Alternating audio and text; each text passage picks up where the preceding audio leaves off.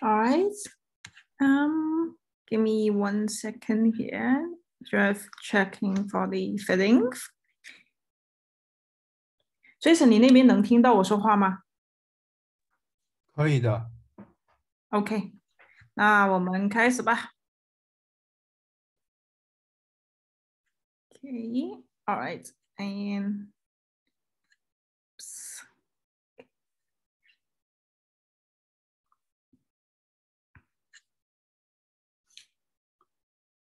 all right.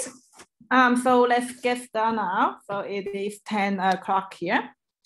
So just want to let you guys know that both exams are available now. If you would like to take the exams, please contact your sales manager, and he or she will able to provide you the exam link. The exam already opened today at noon, and it will be closed on Sunday, the 23rd at noon. So basically you are having 3 days for taking the exams, and after we grade all the exams on Sunday, we will be holding a lucky draw event on Monday. And so for the first, second, and the third prize is only for people who pass at least one of the exams. And then for the special prize, it is for all people, no matter that you pass or you didn't pass the test, you will still have the chance to win a gift card. And in terms of the exams, for each exam, it contains 30 questions of multiple choice and 1 essay question, a total of 100 points. And the passing score has to be 80 or above. So you need to at least get a B or above for passing the test. And the directions, so the total amount of time that you can take for the test is 90 minutes. When you are taking the exam, if you have any technical questions, please feel free to find us, email or Skype if you already have a Skype group with us, and we can help you throughout the technical sections on the exams. And what else? And for today, we will be focusing on the technical training. So for today's contents, I will walk you through the basic setup and then go over to some of the advanced setup, but not all of them. And also the common use cases and some troubleshooting, like common issues and how you're going to fix it. And let's get started here. So before we get into the setting sections, let's take a look on the server recommendations. Please let me know if I'm speaking too fast, and I will try to slow down. So here is a server recommendation tables for both of the cloud server and the on-premise server. So this table is just for a reference. So if you would like to look at the the second columns. So for example, if your project is having somewhere around like 100 endpoints, and you would like to look at the server's capacity with at least 2 cards on the CPU and 4 gigabytes on RAM, and the NICs and the storage have at least 120 gigabytes. And if you are working on a very huge project with let's say 1,000 endpoints, you would need a hardware that with a better capacity, such as 6 core on CPU and 8 gigabyte RAM, and then the storage. And that is just a table for reference. Then we will get into the installation part. So for the IP Audio Center, it is a system that you can deploy it on a cloud-based server or a on-premise or virtual machine.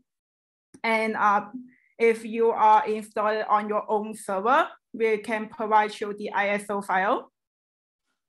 And besides the ISO file options, we also provide you the IAS L100, the out of the box ready to use server. So all you need to do is to plug in the power cord cables and the Ethernet cables, and it is ready to go.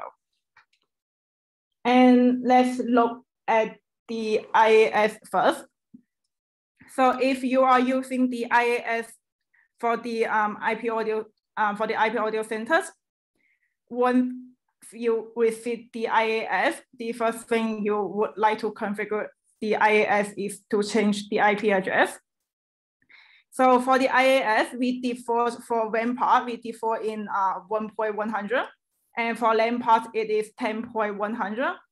So my personal recommendation would be directly connecting your laptop, like your laptop or your desktop, to the IAS and then changing the IP address. You can do it after you get into the 1.100 or the 10.100. You are able to get into the 1990 part, the management systems, and change the IP address there. That way you don't need to run a command on changing the IP. And then also using the management system, you don't need to reboot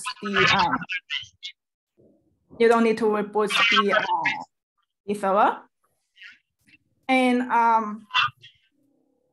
for hardware considerations, the IAS supports a maximum numbers of 100 extensions.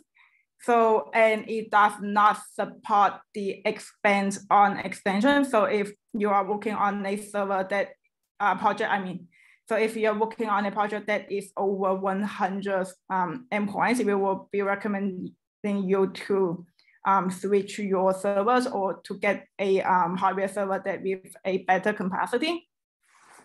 And then the next one would be using the ISO file. So if you are installing the systems on your hardware server or the cloud servers or even a virtual machine, so you can download the ISO file from our website and then follow the instruction here.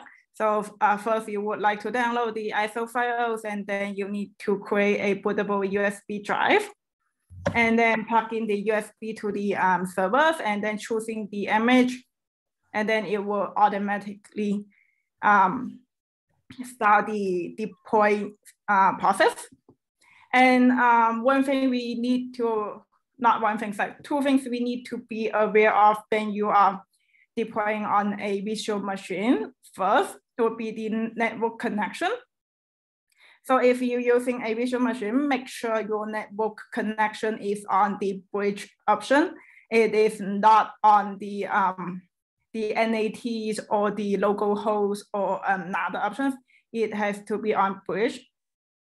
And then the second thing we need to be aware is after the installation process is complete and you don't see a IP address listed out, it got nothing to show out, you would like to restart the virtual machine on your desktop or on your laptops. Usually it can work with the restarting. And let's see what else. And also, if you are using a virtual machine, make sure when you are creating the virtual machine, make sure you have the enough storage. You need to leave at least 30 gigabytes of storage for the machines. Otherwise, it won't be able to complete the whole installation process. And then the next one would be using Docker. So if you are installing the systems on a cloud server, you may also use the Docker. So first thing you would like to do is to install Docker first on your host servers, and then run the Docker Compose command lines. It will basically pulling the image, the system image from the repositories on Git from us, and it provides the whole detailed steps here. And also for this installation guide, we also have the documents on our website. If you guys need it, you may find it on the website as well. The next application, so after we successfully install the systems and it is working, you can log into the interface. The next thing we would like to download is the dispatch console. So downloading the dispatch console is much easier. So it's just a desktop application. You visit our website, under downloads, there is a IP audio categories. And underneath, we have the dispatch console. Select the version that is matched with your computer. So currently we are providing 4 different versions. So 2 for Windows and 2 for Mac OS. Windows, we provide the 32 bits and also 64 bits. So you need, before you download, you need to check for your computer's capacity. And then for Mac, since I believe that was last year, they used the M1 chip. So that makes the software base a little bit different. So we are providing both the with the M1 chips and not the M1 chips. So, and and then the next application would be the apps. So if you would like to use the dispatch apps, you may find the dispatch apps both in Google Play or the Apple App Store. And then let's move on to the configuration here. So I have listed out the basic setup.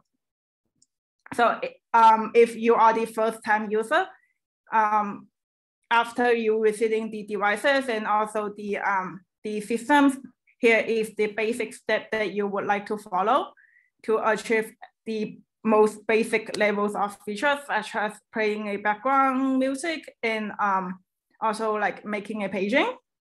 And you should be able to achieve those like basic features after this setting.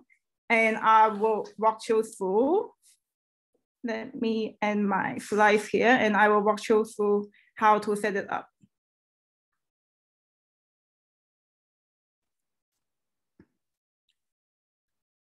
Okay, IP audio centers.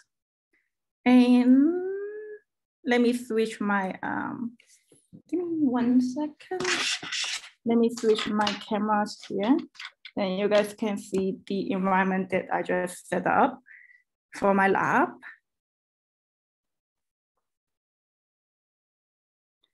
Here we go. Can you guys see it? So it's just a quick environment that I set up for these demonstrations. So in this demonstration, we will be using the IAS that is underneath the SQ10. And then the next to the SQ10, we have a SW15, the common speaker, and also have my the common speaker that is connected with a alarm light. And also, I believe I connected with a BM11. Then in front of the IAS, I got a IBO3 intercom, and then next to the intercom, that is the BM11.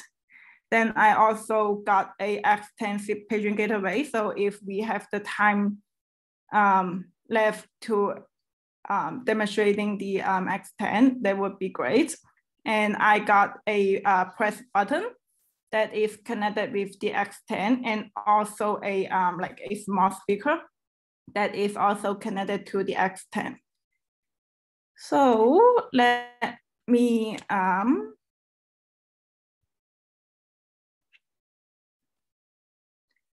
okay, and right here, let me go to the interface right here.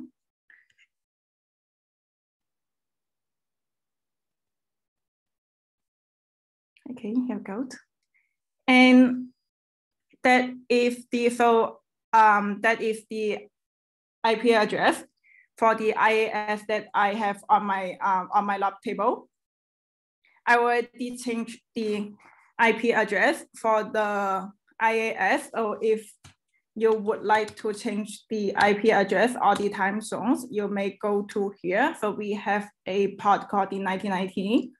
And then the username and password for logging into this management system is not a main. It is root, and the password is IP audio centers at ZCAE.com.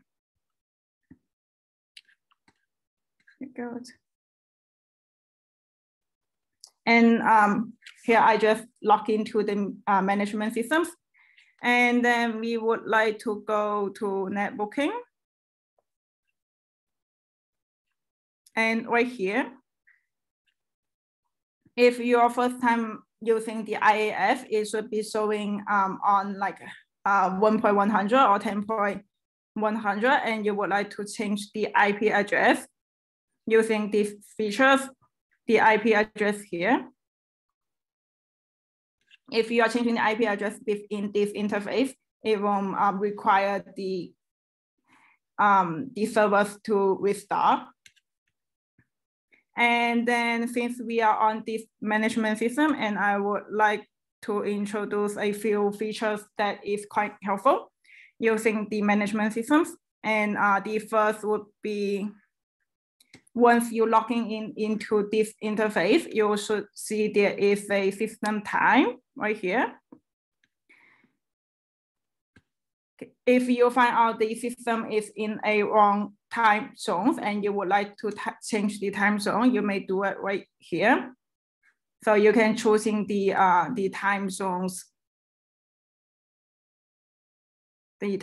here, or you can use the NTP server. So we got a full list of NTP servers here. So you can change it to a time zone that will match with your time, or you can do it like manually setting with whatever times that you would like to set up.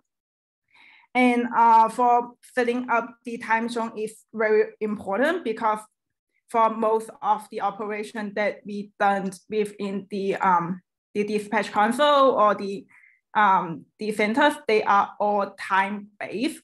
So you need to make sure that your time is correct. Your time zone for the system is correct. And let's cancel. And then let's look at the broadcast here.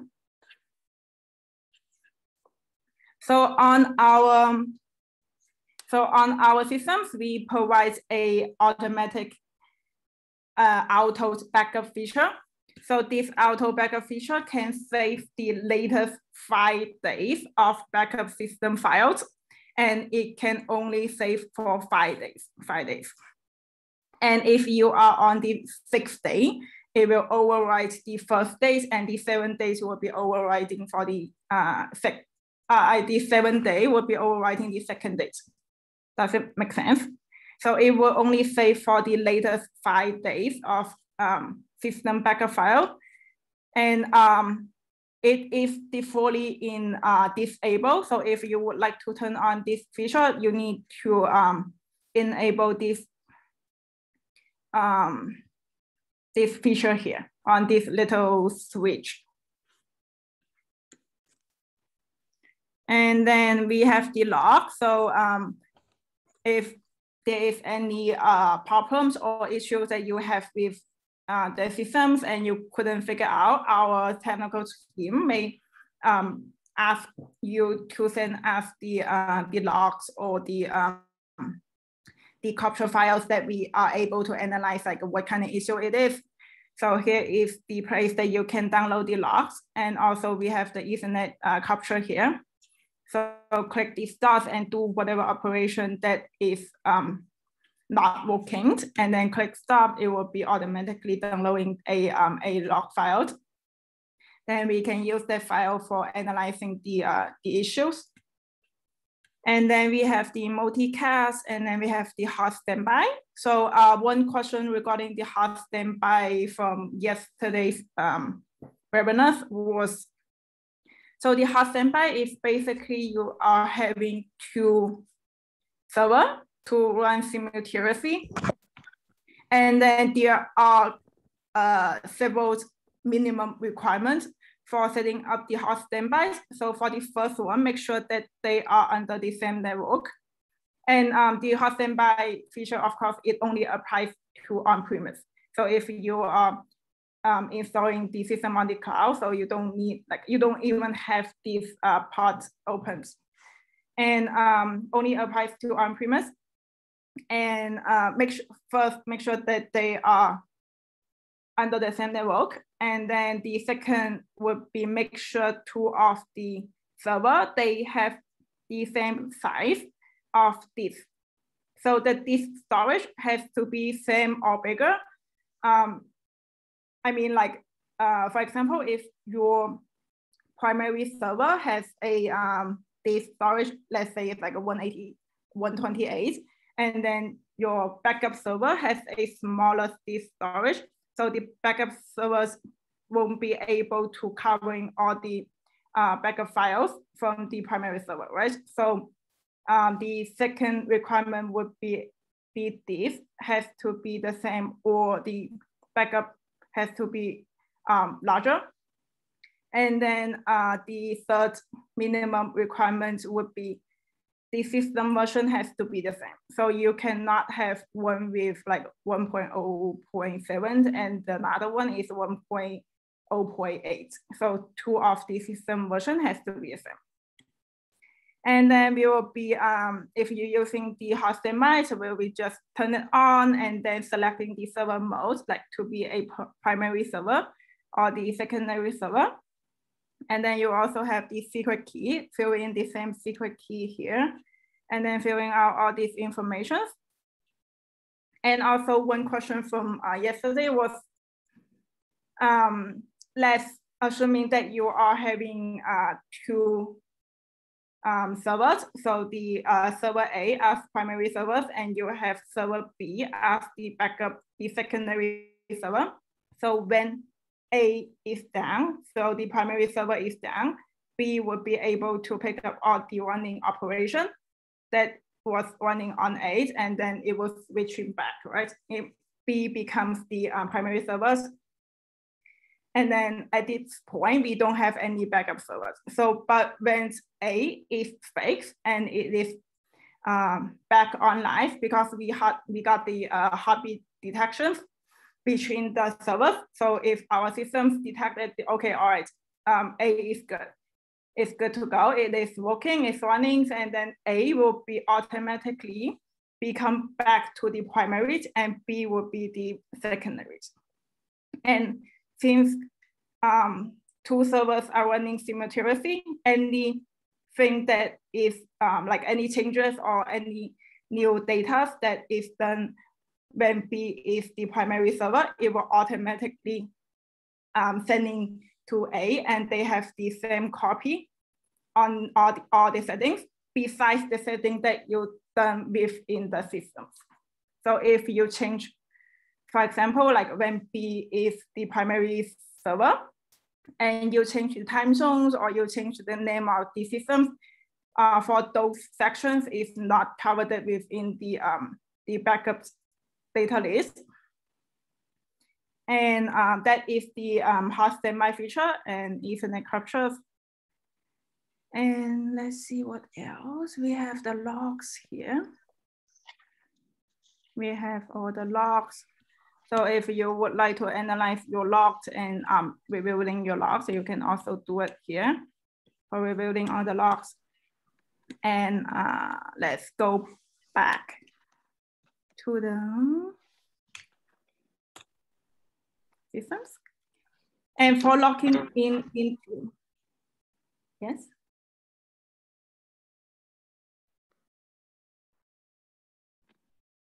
And then when and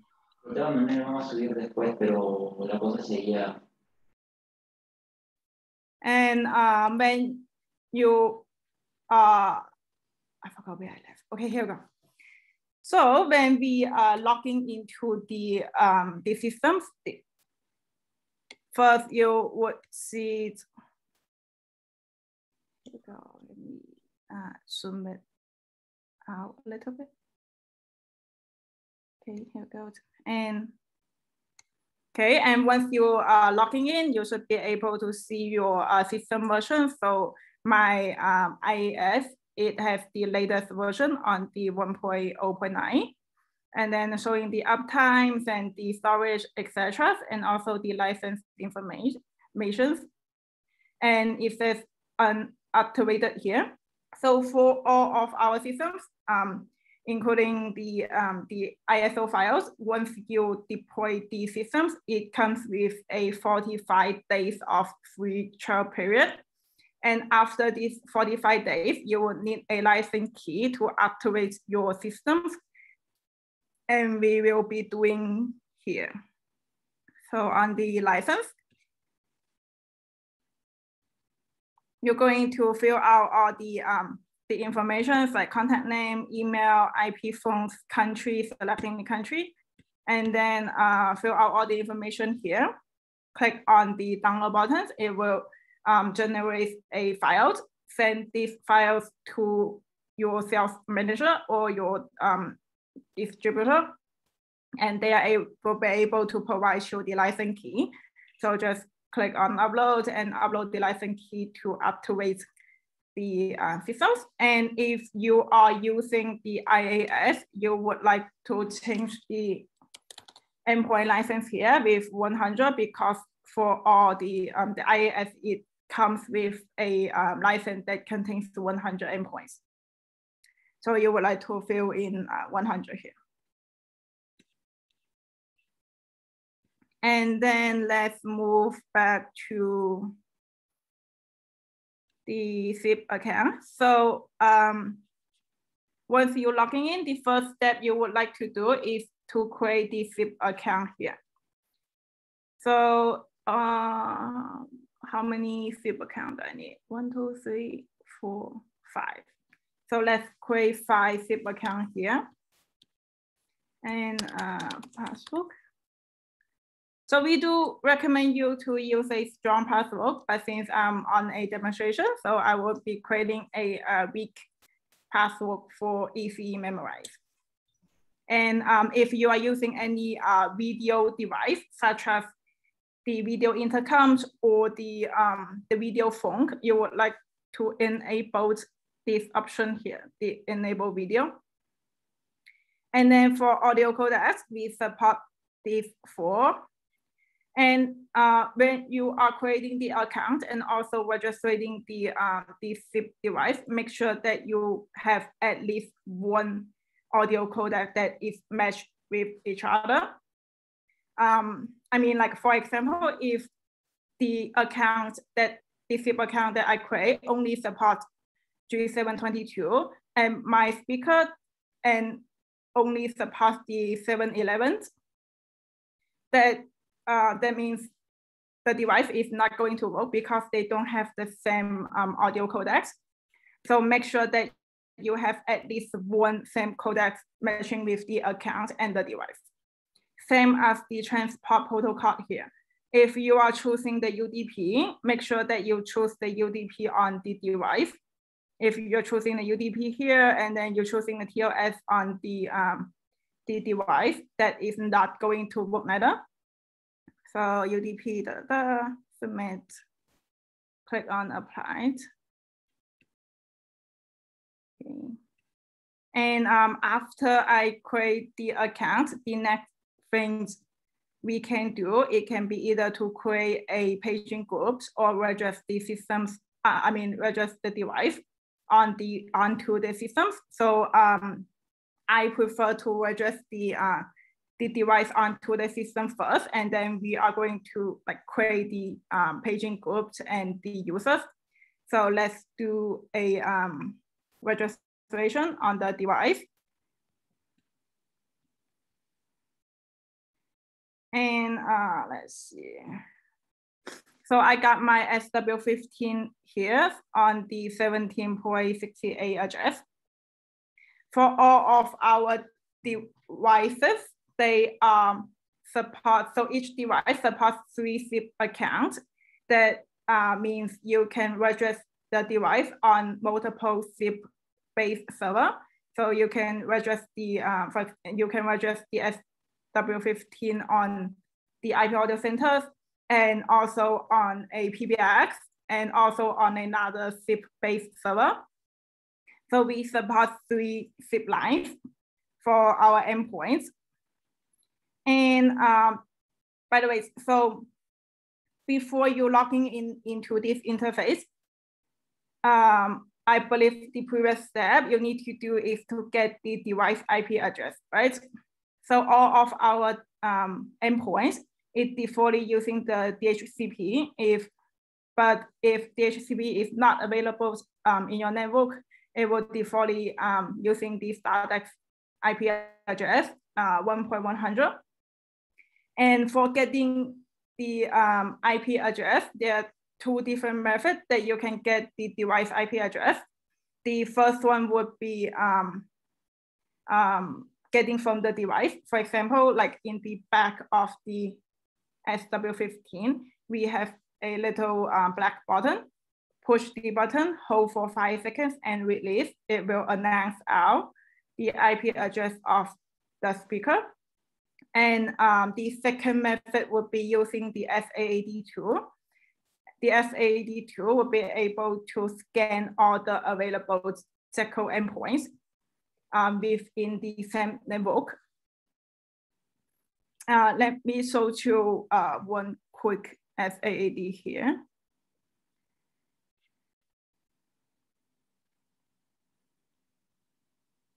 Okay, so that is my ZCAE tool. As you guys can see, I got a IVO3 right here. The IP address is 17.56, and the software version is 1.2.4. It didn't scan out my SW15 because my SW15 is on an older version. It is on 1.2.3. So if you would like to use the ZCAE tool, the minimum requirement would be upgrading your older device to the latest software version, to the 1.2.4. Otherwise, this tool is not able to scan the device.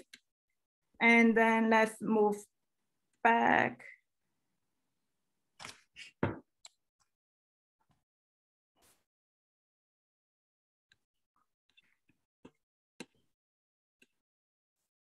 And you guys can see on my IVO3, the 17.56, that the software version on this device is 1.2.4. That's why the ZCAE tool can be scanned out this device, but not the SW15 because the SW15 is on this version. You go. And then let's register the device onto the systems. So for SIP server, we need to fill in the IP audio center's address. Oops.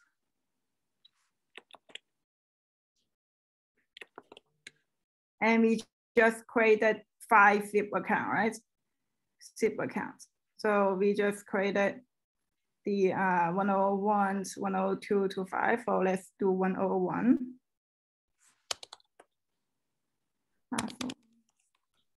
56. So since I chose the UDP, I need to choose the UDP here. And then auto answers, you can choose yes or answer delays or nodes.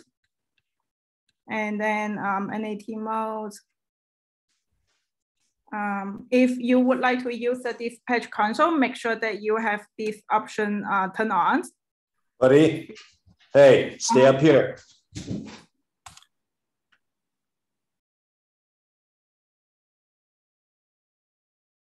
Okay. All right, and let's continue. So make sure you have this option turned on if you would like to use the dispatch console, and also activate. Click on submit, and then we can go back to the device information. Close. Never. Back to the device information, and right now we can see that the device with the SIP account 1001 is registered on this IP address, and it has the StartX and also the both StartX here. And we can go back to the IP audio centers, and then on the register StartX page, on 1001, we can see that we have the 17.68 is registered and the StartX is okay. And then let's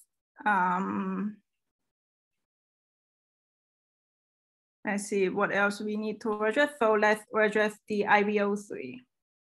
So let's do IBO3.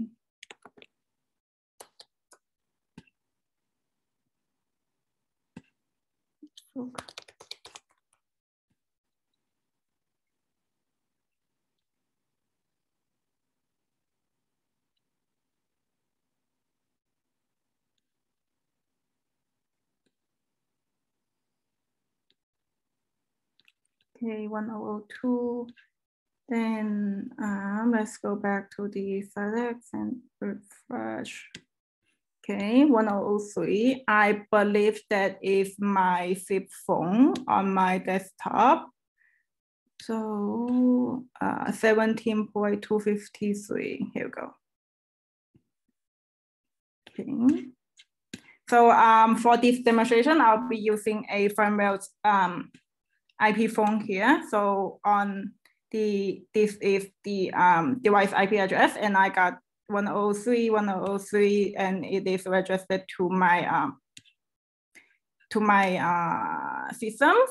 And then the next thing we can do is to create the paging groups. So you would like to, by the way, so after you register the third party's device, make sure you need to check for the device type, because on our systems, we're not able to detecting the device type from the third party's device. So when you are registering the, for example, like a speakers, it probably would be in a wrong type. It will be showing as a IP phones or a intercoms. And if you would like to change it, you need to manually change right here within the device. So on type, we support the paging device, intercom, IP phone, cameras, microphones, etc. And in this case, since my SW15 is connected with a press button, I would need to change the device type to be intercoms for the dual-path two-way communication purpose. Otherwise, if it works as a paging device, it can work only for the one-way audio communications, not the two-way communications. So if you are using the SW15 or the SC15 to work as a intercoms, you need to manually change the device type right here. And then for active push, if your systems is installed on the cloud, you would like to turn on this option. But if like everything is under the same local area network, you would like to have this option to be disabled. And here we will able to connect the video, the IP cameras here.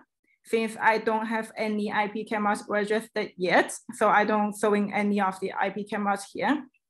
But if, let's assuming that I have the IP camera here and I selected IP cameras, so whenever I push the buttons on the speakers or on the intercoms, it will be automatically pulling the connected cameras right here and showing onto the console. And then let's submit, not 1003. Did I choose 103? I need to change right here to be intercoms. Click on submit. Applied. Then the next step we would like to do is creating the groups. So let's add name, I don't know, it's like Emily's group. Here you go. And then we'll be choosing the dispatch user. Since we haven't created any of the dispatch user yet, it won't have the dispatch user list out. But when we are creating the dispatch user, we can select the zones that the dispatch user can be managed later on. So we don't need to select the dispatch user now. For paging modes, so for paging modes, we support the one-way audio simplex mode and also the duplex mode. If you have the intercom domains, for example, like for your zone, there is any intercoms or the two-way talkback speaker that is in your zones, you would like to change the paging mode to be duplex for the two-way communication purpose. And then we are going to select all the devices into the groups and then click on submit those. And the next step would be creating the dispatch user. So my dispatch user here.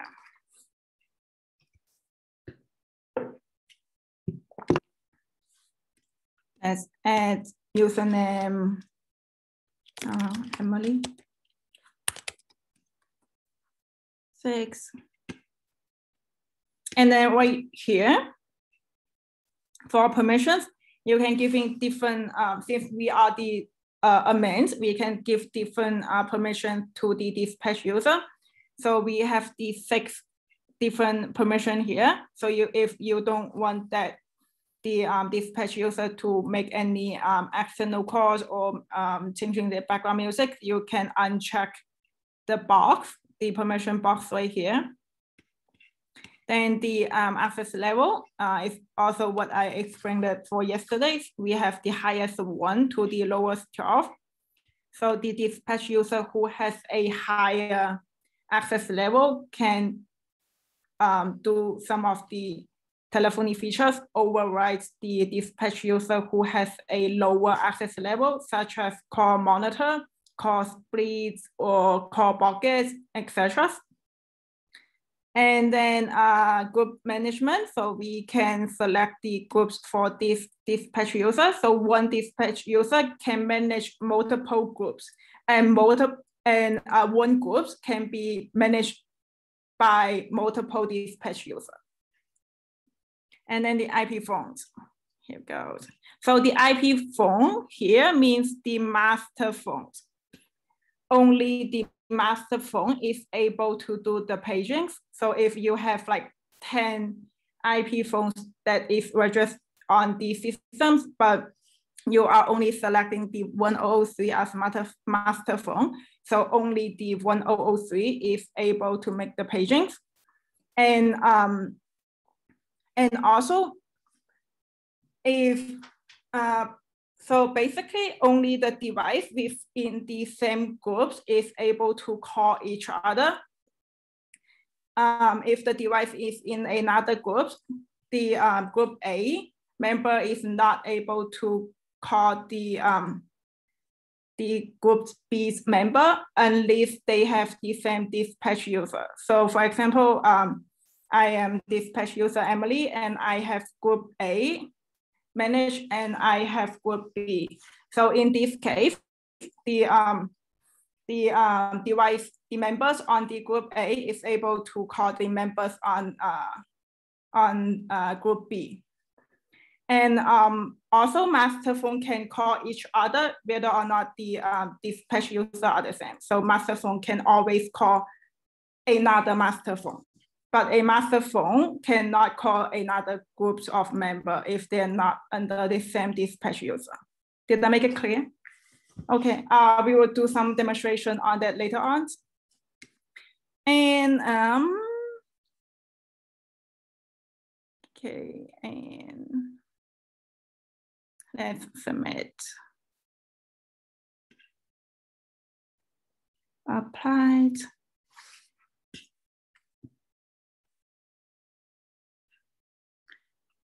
Let me switching to the dispatch console.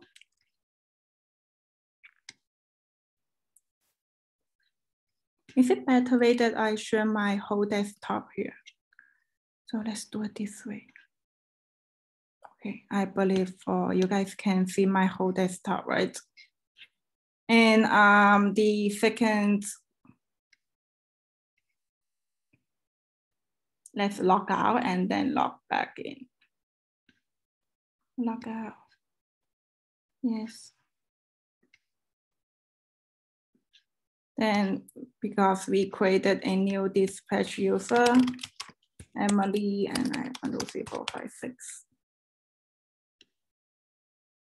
And logging in, I see all my 3 devices that is listed in this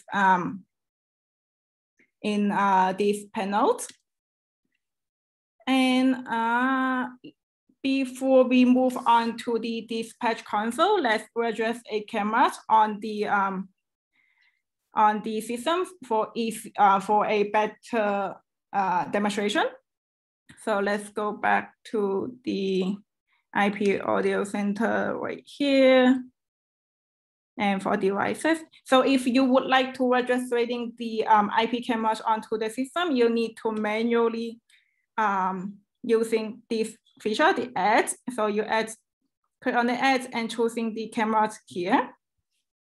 Fill out the names and the RTSP address. And let's use the cameras that is on the IVO3. It can book as a individual cameras. So if you turn on the RTSP feature, not here, right here. If you turn on the RTSP access feature here, it will provide you 2 streams, one for the mainstream and the substream. So mainstream have a better quality. So use the RTSP address provided here. It would be the same process if you guys were just reading another IP cameras, such as the IP cameras from Hikvision or from Dahua, all the same process here. Fill out the names and the RTSP address, and all IVO3 cameras.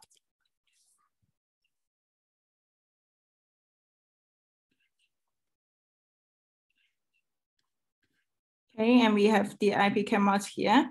Since the IP camera is not taking any one of the SIP accounts, so you may register as many IP cameras onto the system as you need.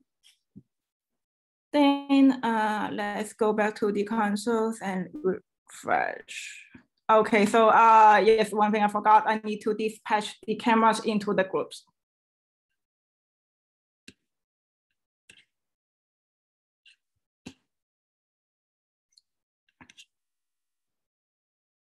Here goes, I got my cameras, my IVO3 cameras here.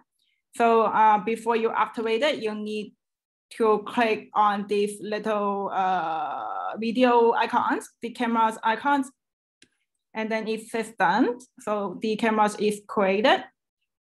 So let's, here you go.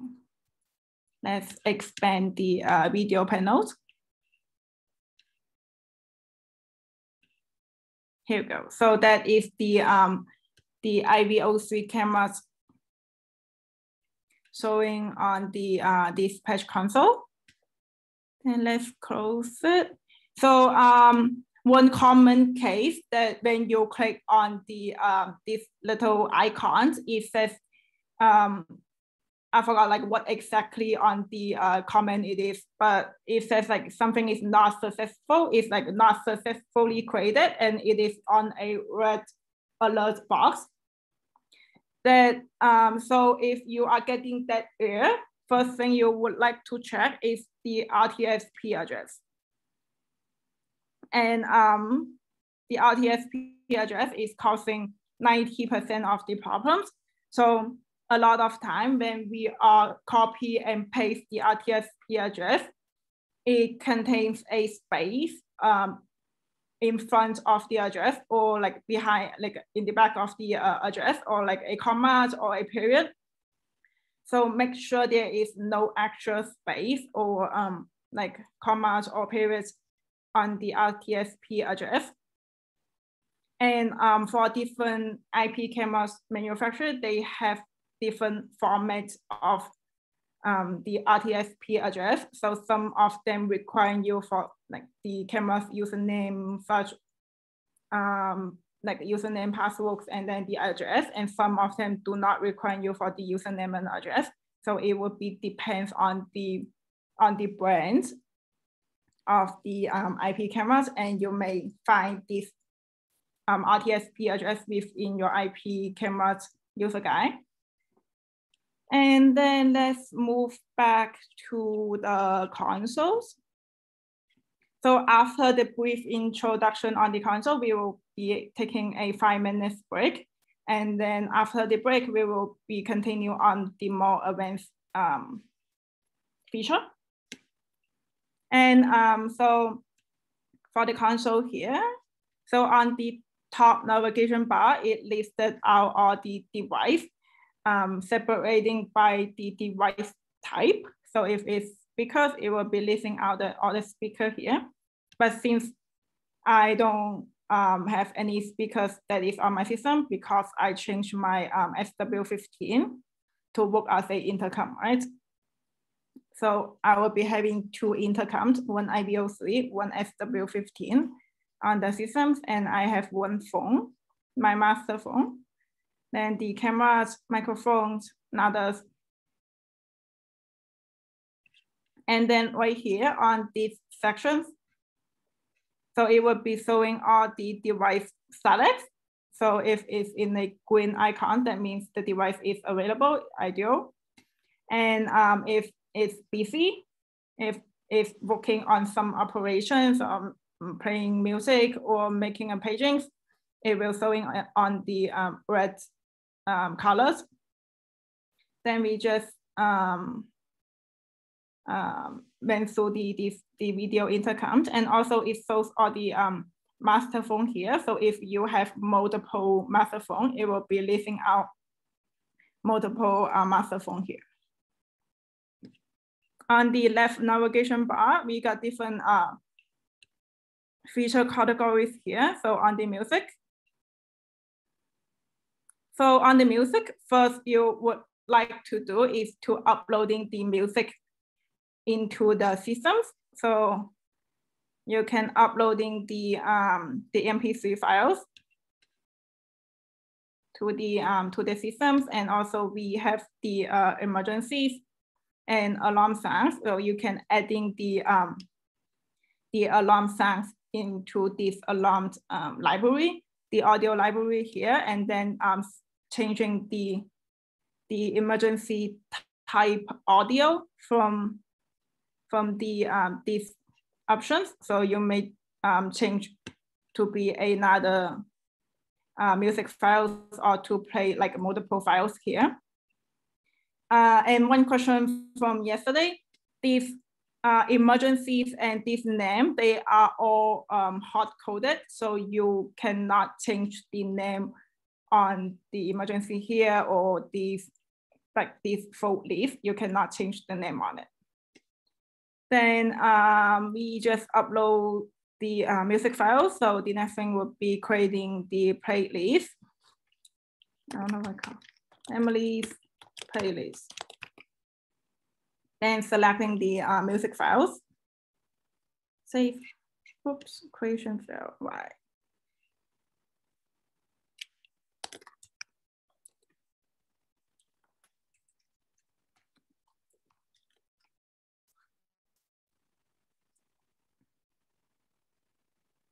Okay, so I need to check my music file for this. I remember I deleted, but not sure why it's showing here. And then let me switching my cameras.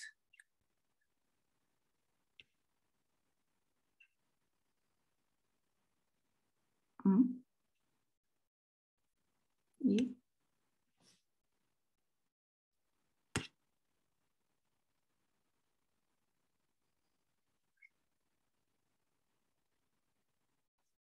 Oops.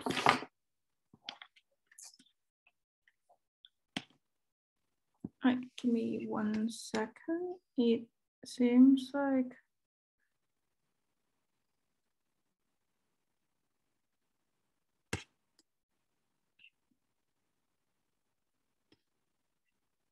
Okay, something is wrong with my Zoom. I'm not able to turn study. Here we go. Here we go. And let me share the, where did I left? So let me share the desktop. No, I should share the dispatch console here. Sure, here goes.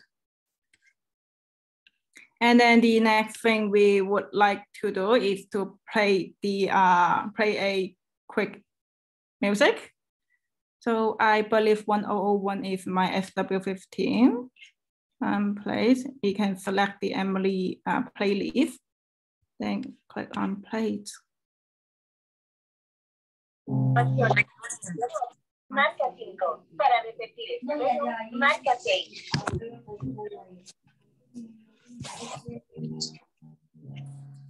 I was wondering if after all these years. Okay, and stop the music here. So that is a quick demonstration on the most basic feature for playing a background music. Then let's quickly go over the other features meeting. So for meetings, we will need to invite different devices from the panel here and then click on the meeting and it will invite the devices into a meeting room. And for tasks, so let's go over this setting first. So tasks, it will list out all the tasks on this page, on this interface. And then if you would like to check the tasks for today, you can click on today's, and we also have the logs on like what time and days it has the task operated, and the status is complete or it fails, etc. for tasks. So let's create a task. So for task name, let's do task 01. So on our systems, we support 3 types of tasks. Let me switching my cameras back. Here we go. So we are supporting 3 types of tasks. So for the first one would be the immediate.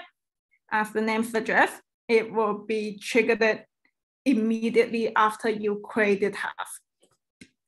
So after we fill out the names, we need to choose the audio type. You can set it up with a music or a TTS or record a message or a alarm. So let's do a music here.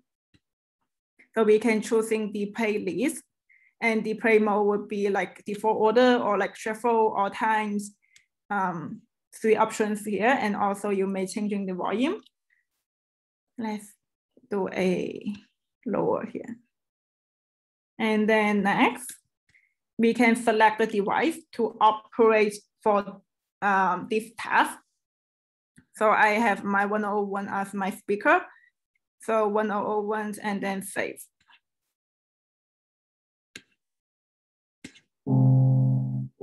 You guys hear the music?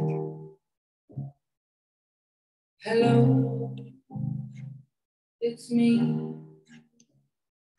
I was wondering if after all these years at last. Okay, let's stop the task and then go to the second type of task. Task 002. So the task 002 is a timetable task. So you may choose it as once off. So once off, you need to select a specific day, only one day within a time range, like, like 9 a.m. to 9 p.m. And for the repeated options, that is going to be a repeated task. So it will trigger that within the dates and time range that you select. For example, I would like to play an announcement on January, only from the January 1st to the 31st at a specific time, like I would like to play a after school announcement for 5 minutes. 5 minutes. Fine.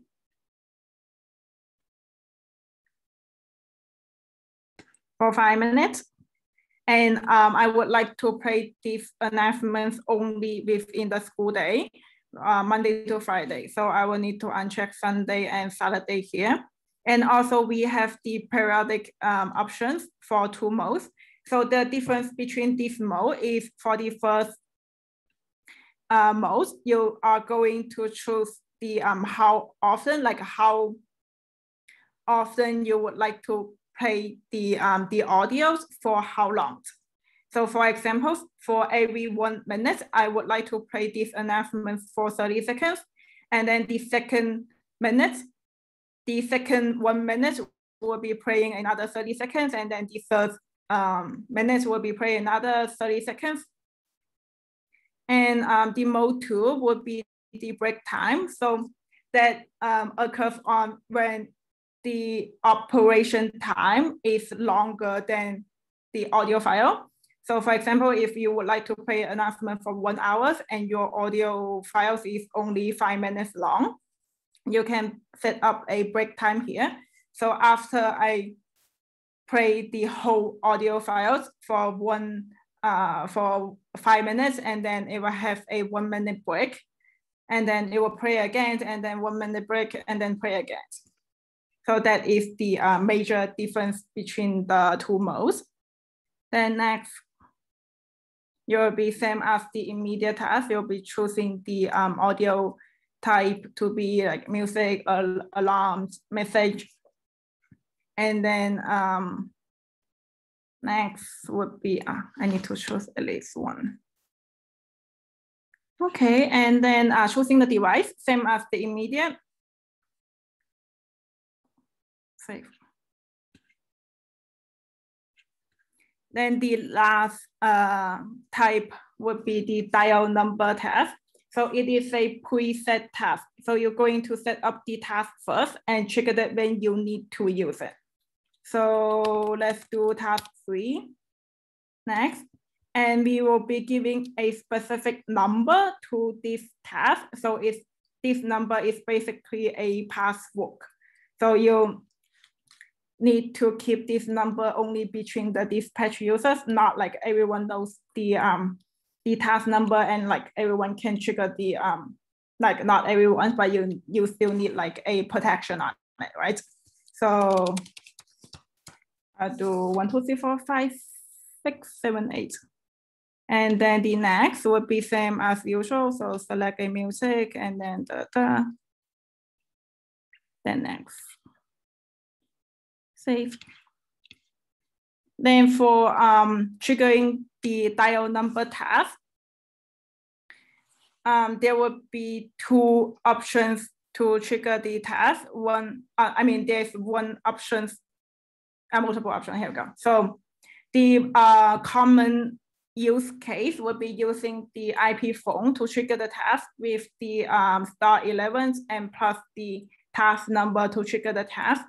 And also you may put in this task number on a bottom. For example, on a IBO3, a intercom bottom. So whenever like anyone is push the buttons on the IBO3, it can trigger this task. So let's use my IP phone on my desktop to trigger the task first.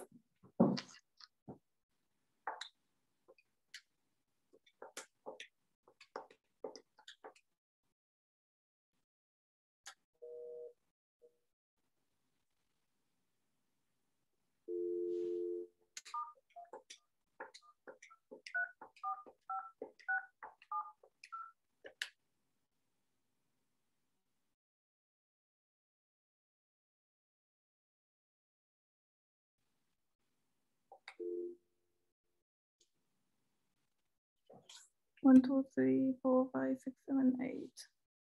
And I have make sure that I'm using these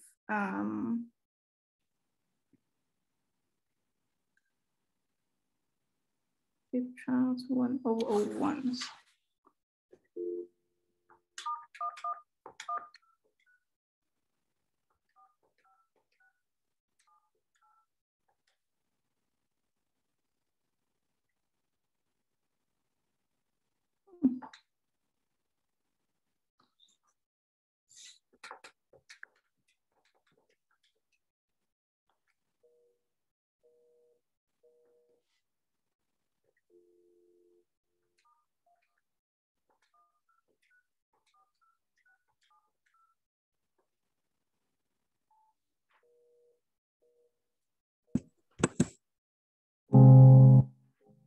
Here we go.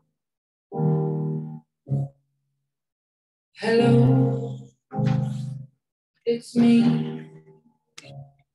I was wondering if after all these years at last.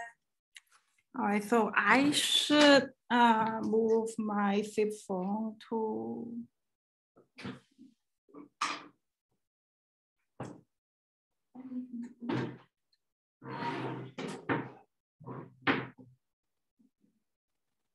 and I should do the operation there. Here it goes. So because I have two SIP accounts that is registered with my SIP phone, so and I was choosing the wrong SIP lines for making the dial test. And let's move back to the where did we left? So we completed the tests. So for alarms, so here basically it is a history tables for all the alarms history. So you can check on the alarms, and also we have the report and ignored history here. Then on the recording, so one question from yesterday was downloading the recording files. So two places that you can download the recording. So one would be from here, select the recording and click on download. And then the second place would be on the IP audio centers. You can download the recording within the recording sections. And also we have the meeting recording. Then for settings, so more advanced settings. As you guys may aware of that the dispatch console does not have any logos. So we don't have any logos or cycle names on this dispatch console, but we save a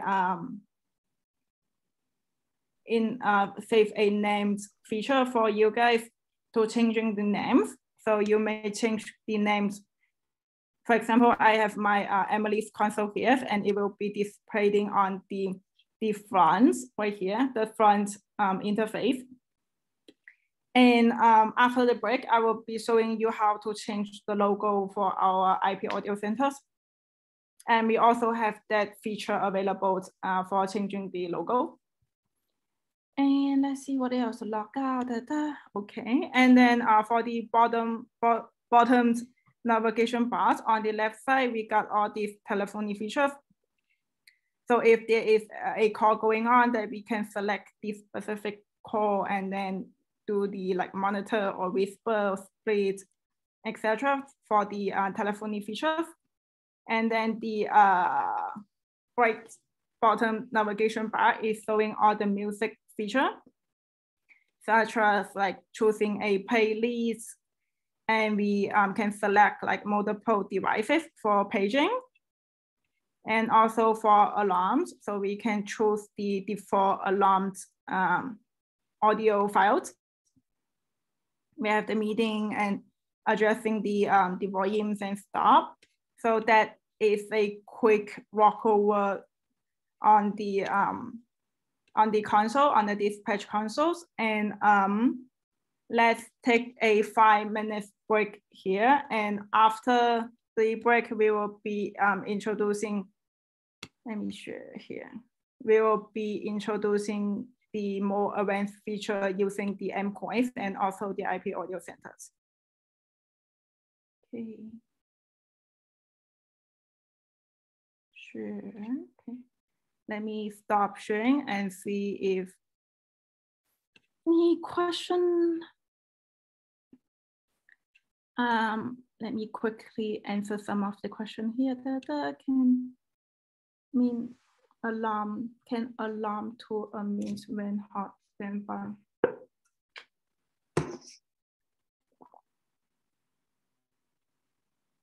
The passbook by default, in case we don't remember the passbook, what is the process to recover them?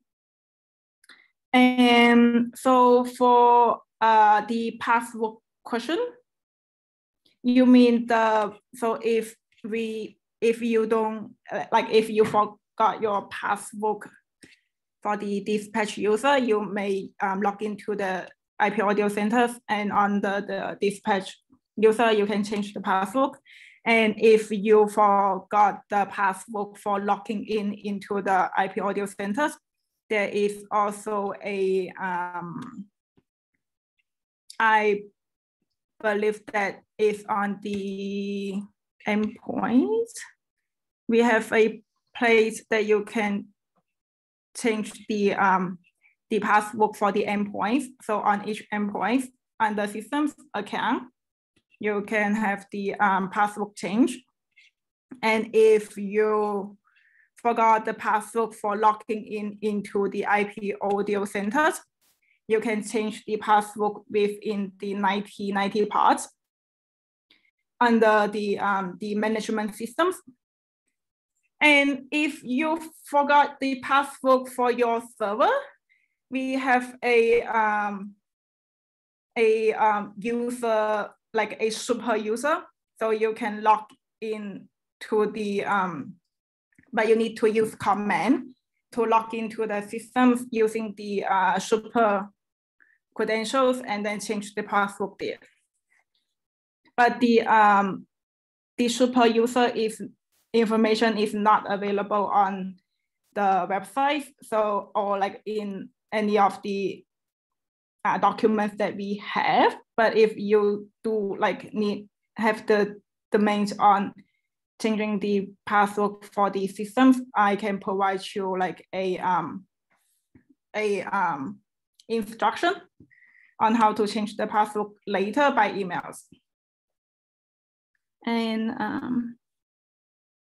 as speakers and gateways. So yes, the IP audio center can, so the third party speakers and gateways can register on the IP audio centers as long as the device are SIP enabled. So you need to make sure that the device supports the SIP protocol. Then if it is, it can register to the IP audio centers. How many cameras we can connect? So actually we didn't set a limitations on the cameras that you can connect with a device, with one device, but for video linkage purpose on the console video panels, it can show at most 16 video streaming at the same time. So, but if like, for example, you have an intercom and you connect it with like 60 of the IP cameras, it will only showing the first 16 IP cameras on the consoles, but not the leftover 34 cameras. Does it make sense?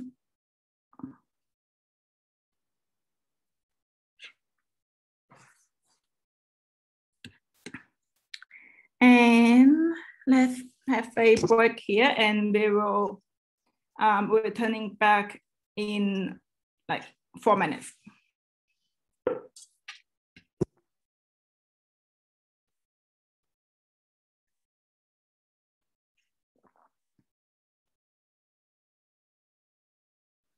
I need to get some water.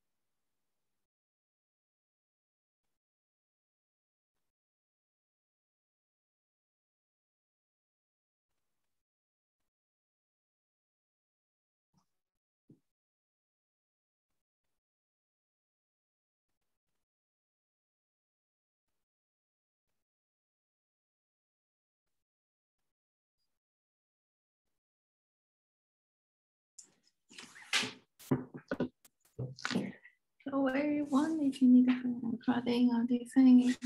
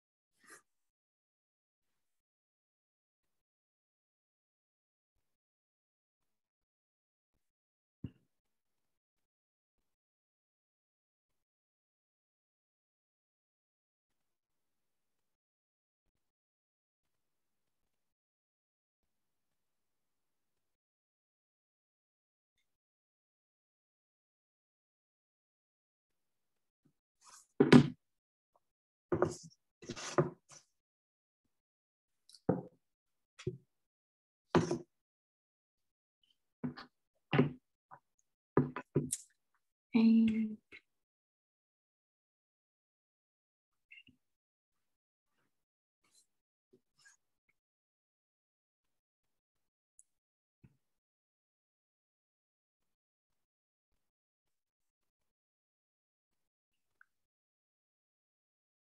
I started the demo in the lab over visual machine using the third-party model.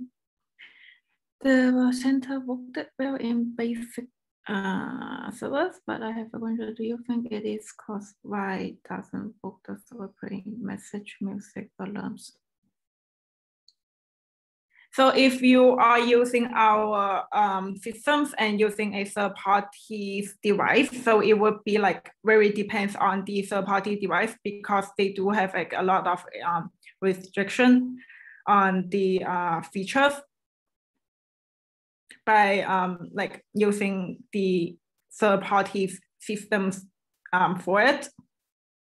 But you should be like for using a third-party devices on the IP audio center, you should be able to do the most basic feature, such as like paging and not even like background music. So some of the device, they don't like even support for the background music features there. So it would be like very depends on the device.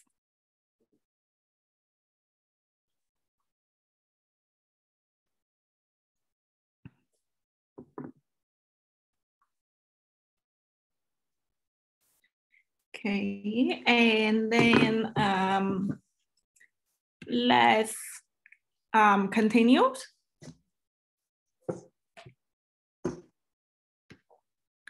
Okay, let me share my let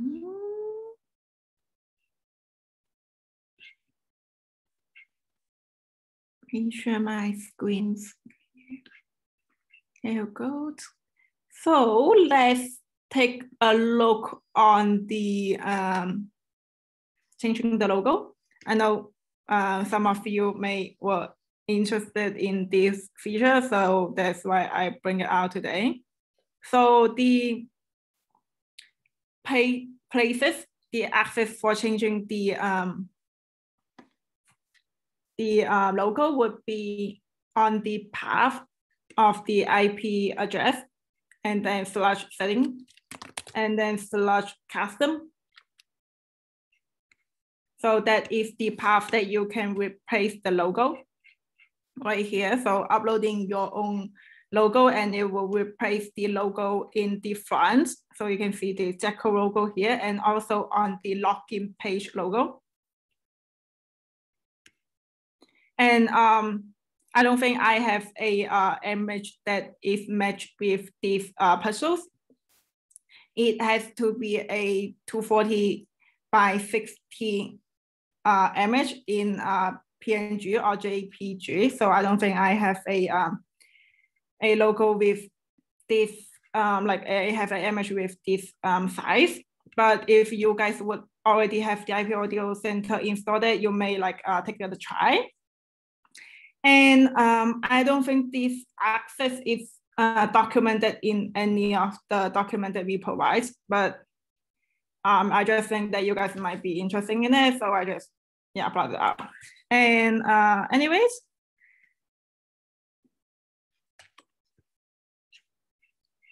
here goes. And then let's go back to the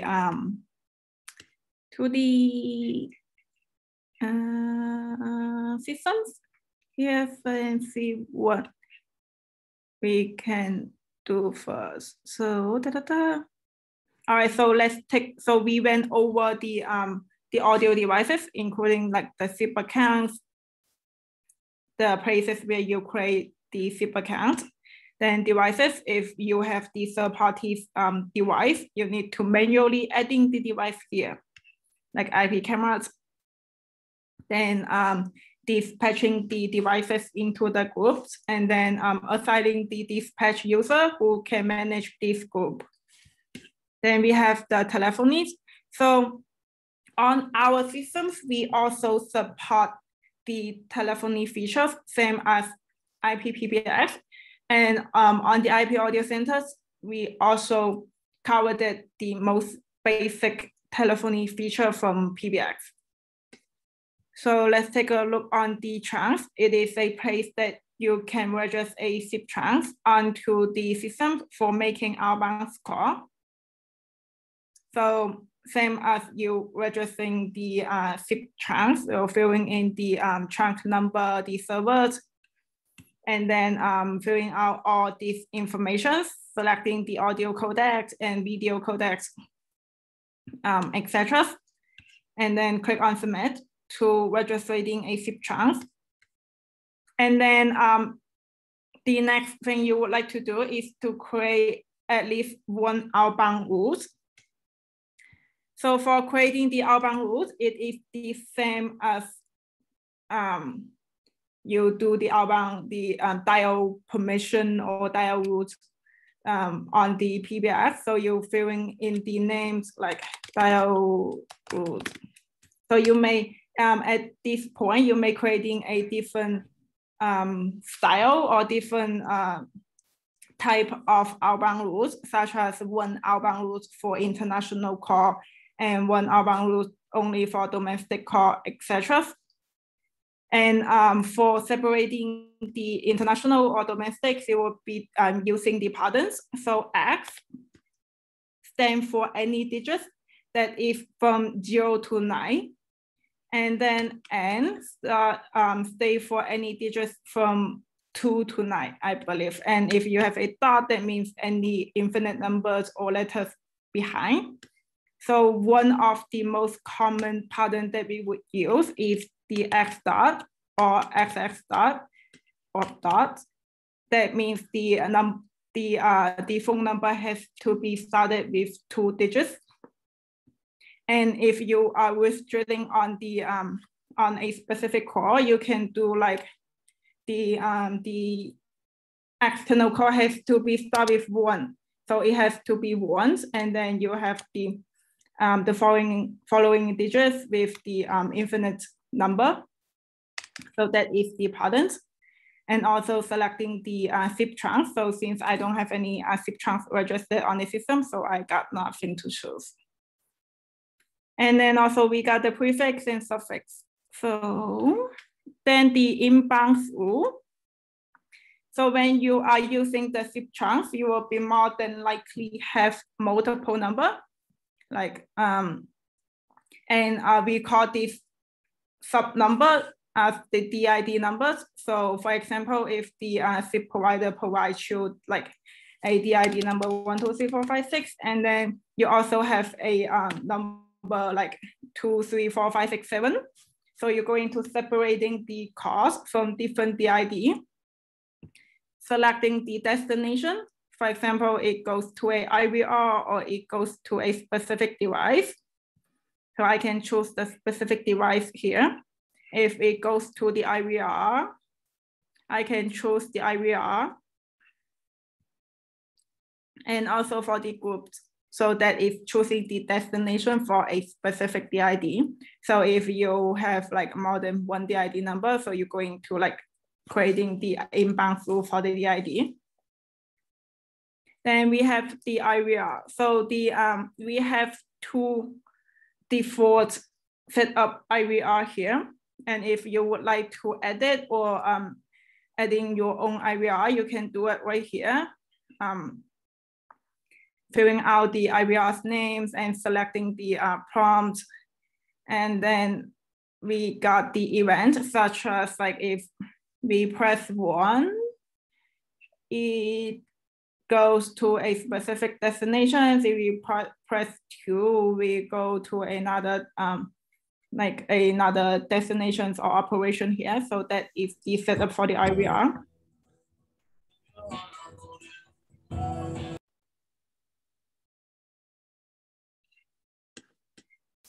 Then for reports, so on the report here, I don't think I have any call logs. So let's search it, see if I have any call logs for today. No.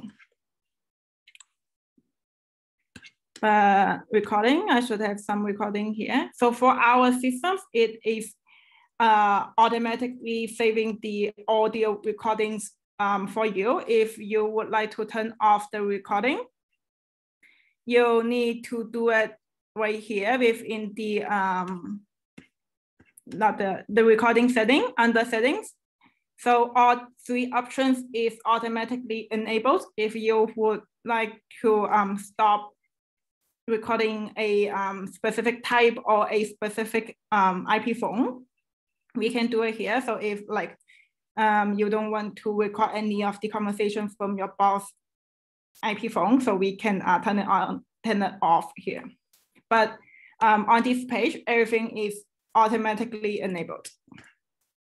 And let's go back to the recording. So within these, here goes. So 4 type of recording: live announcements, phone call, intercoms, and meeting. And here is the second place that you can download the recording. And thank you for all the feedback regarding for the recordings. We will be implementing the delete feature on the recording for the next version. So it will be implementing on, you are able to delete the recording. And also we also have the requirements on automatically delete recording within a selected time period, such as a weekly delete or a monthly delete on the specific type of recording. We also put it into the feature list for the future implementation.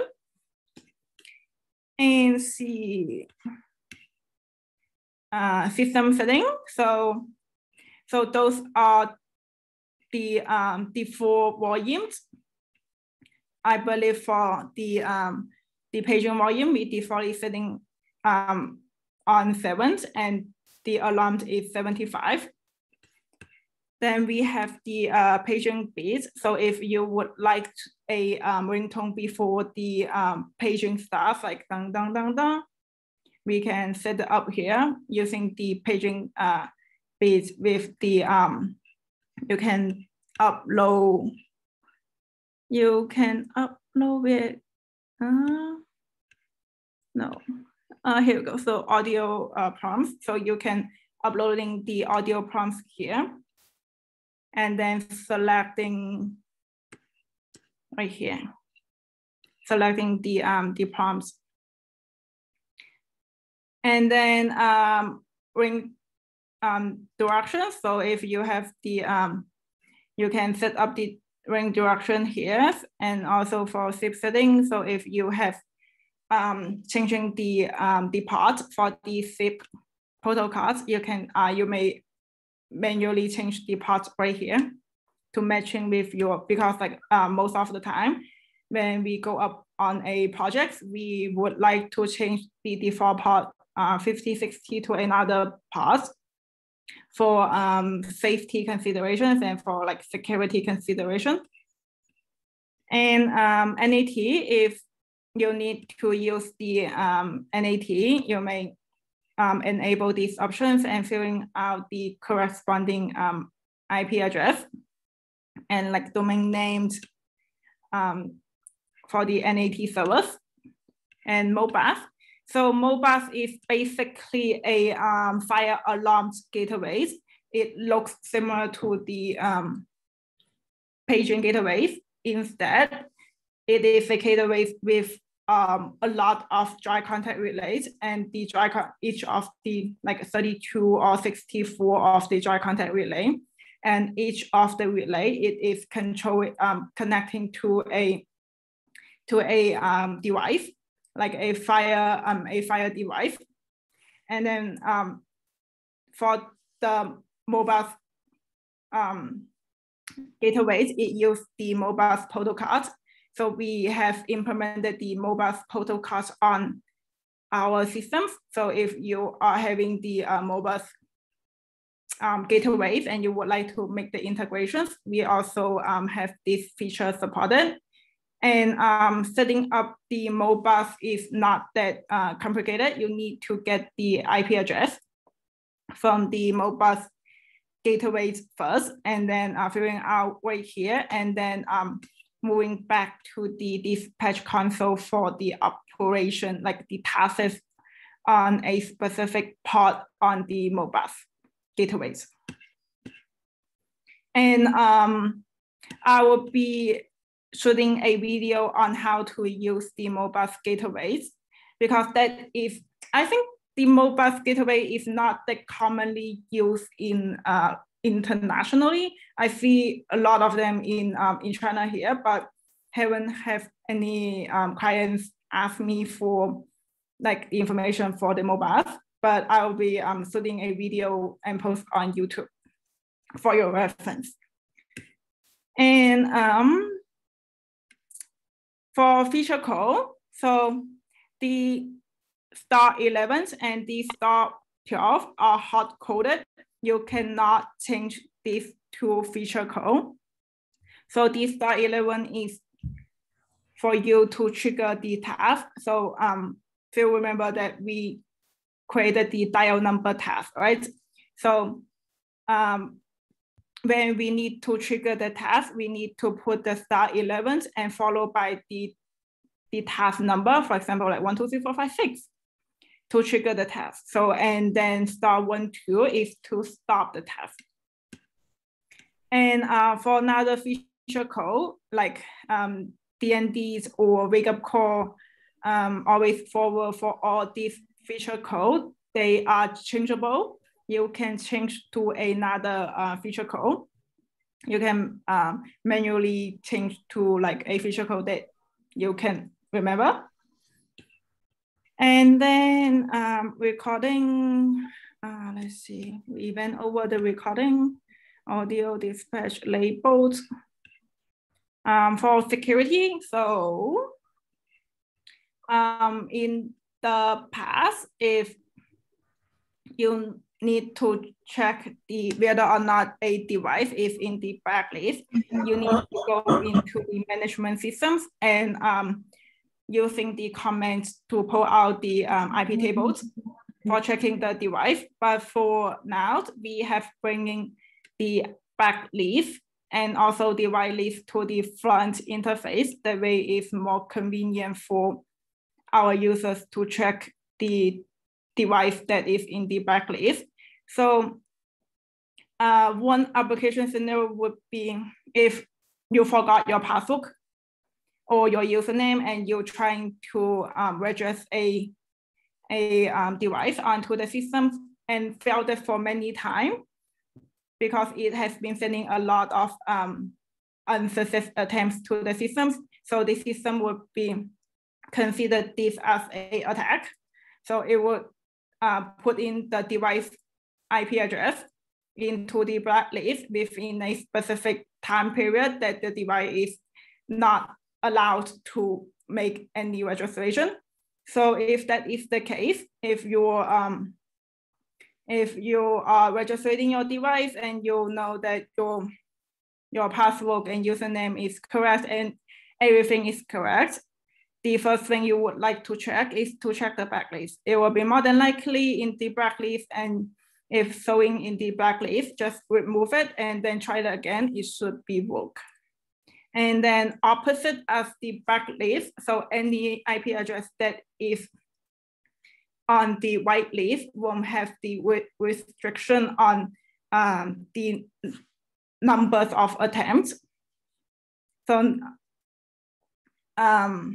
I believe we setting up like 5 attempts within 2 seconds or within 3 seconds. Intrusion prevention, so that if the features is also automatically enabled. So if you would like to use the SIP or the SSH for remote, you can use this intrusion prevention here. And license, we went over the license. So let's look at the device.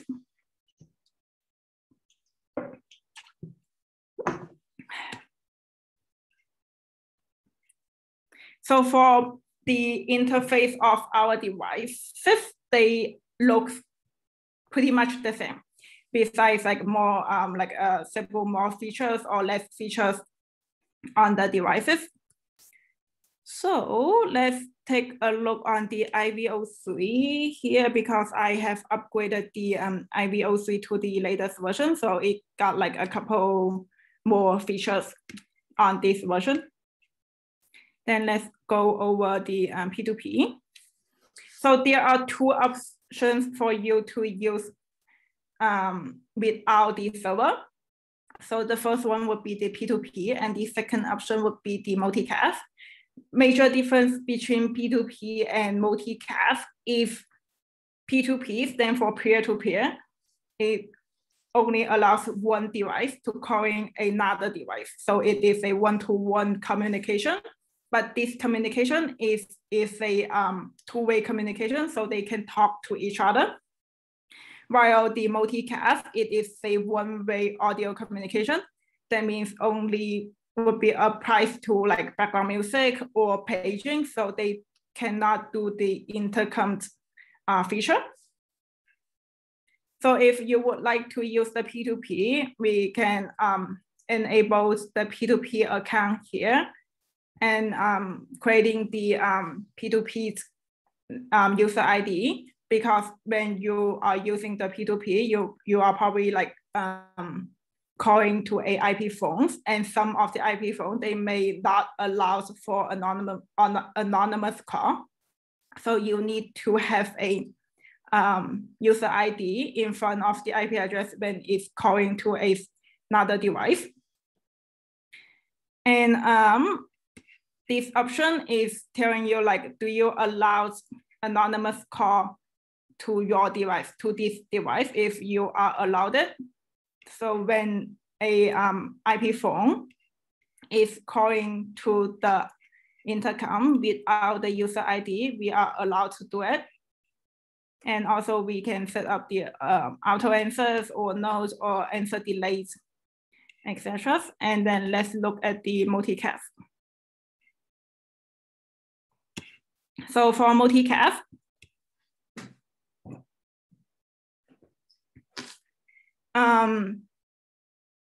so I believe we have one question from last night, was whether or not it can support the multicast for 500 speakers.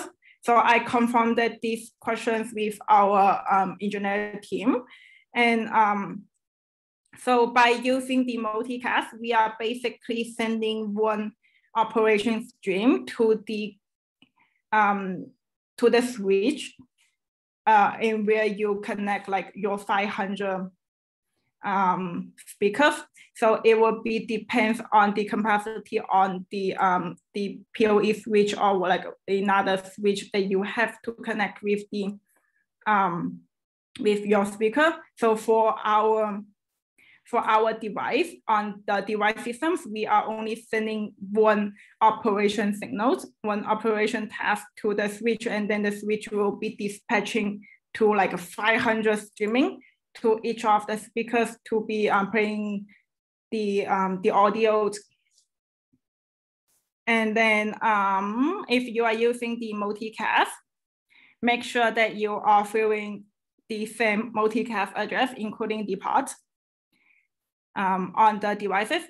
For example, if you would like to use a IP phone to make paging for 10 of the speakers, so on the IP phone, you need to fill in the same multicast address, same as the as right here for 10 of the speakers. And let's see.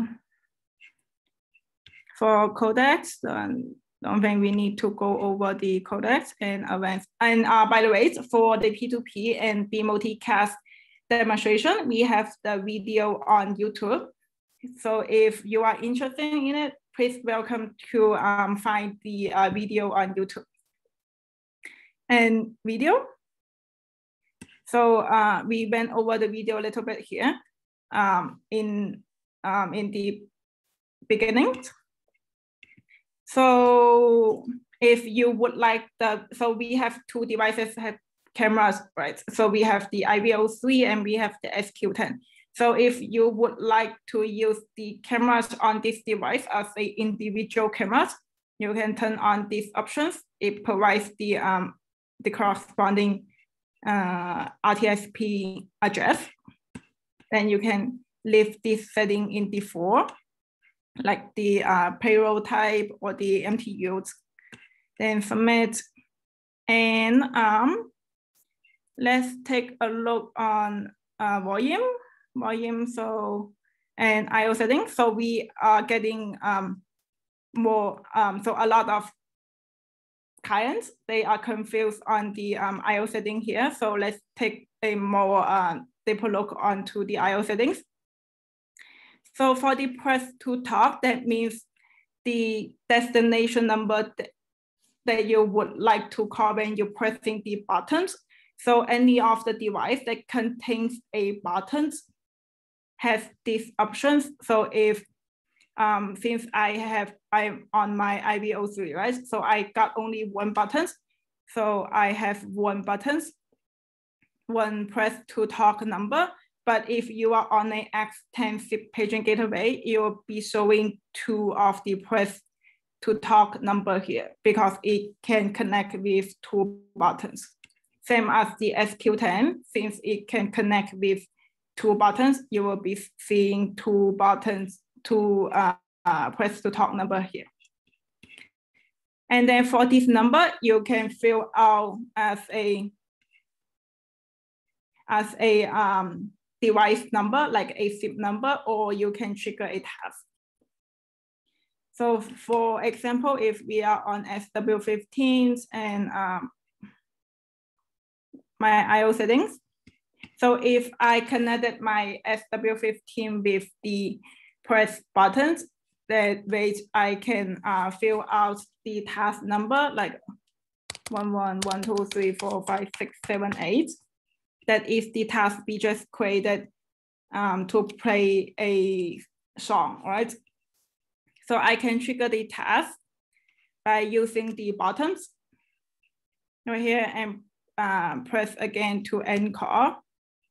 So let me switch my cameras and have a quick demonstration, see if we can get a book. So 1, 1, 1, 2, 3, 4, 5, 6, 7.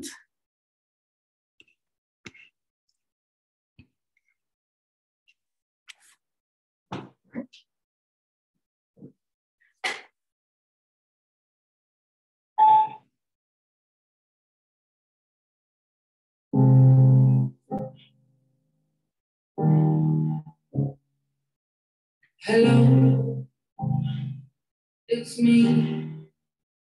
And then I press again to end the task. I was wondering if after all, to go over everything. They say the times. And then let's move on to the, let's continue using the SW15 for the trigger by DTMF signal. So the DTMF signal is basically the IP phone's number panels on your IP phone. So let's assuming that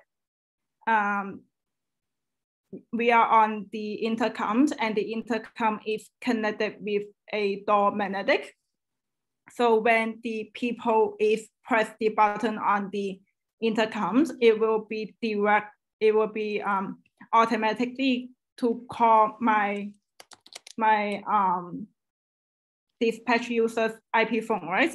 When I as a dispatch user and I grab the call and confirm it, okay, that is the correct persons, or I need to open the door, I can use my IP phone and press 1 star or like whatever DTMF number that you would like 2 star or 3 stars to open the door. So that is the common use case. And we can actually try it out here. So let's do 1 star. And then the relay control would be the light on the speakers and then have on delay. Let's do hang up reset.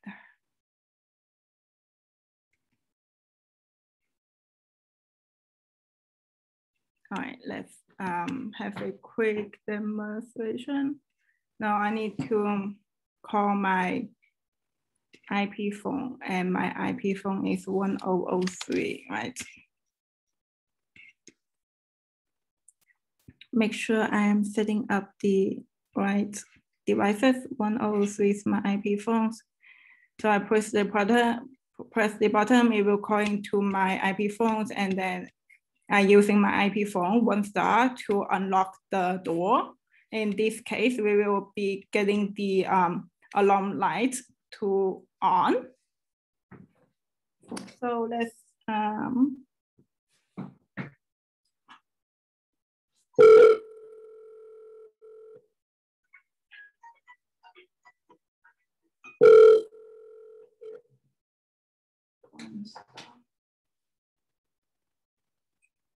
here it goes.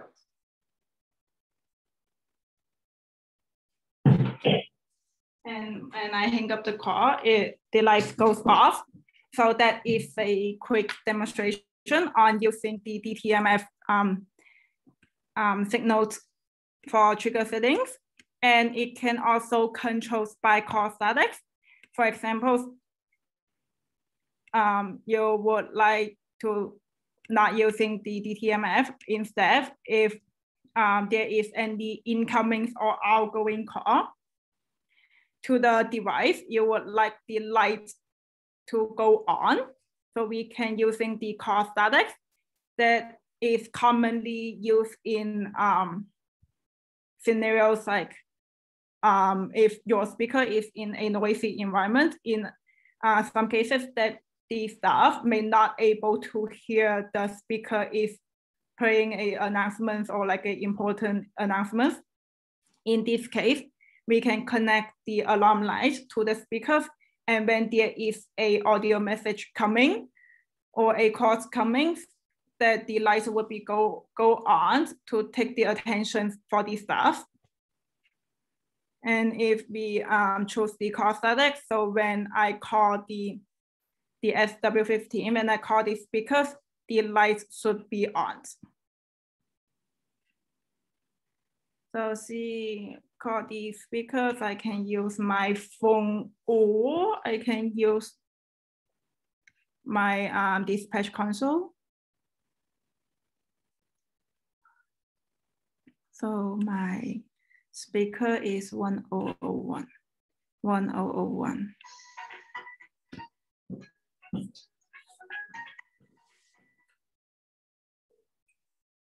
Here you go.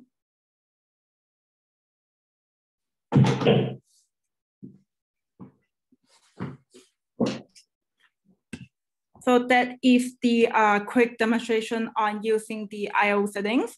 So pretty much on the both models of, like 3 models of the speaker, the SQ10, the SW15, and also the SC15, the I/O settings are pretty much the same, besides 2 of them with like only one press to talk but numbers, and the SQ10 and the SIP paging gateway with 2. But besides the numbers on the press to talk number, they are pretty much the same. So you can set it up this way. And another thing that we need to be aware of is, let me switch my camera back, built in. And another thing that we need to be aware of is the mode here. So since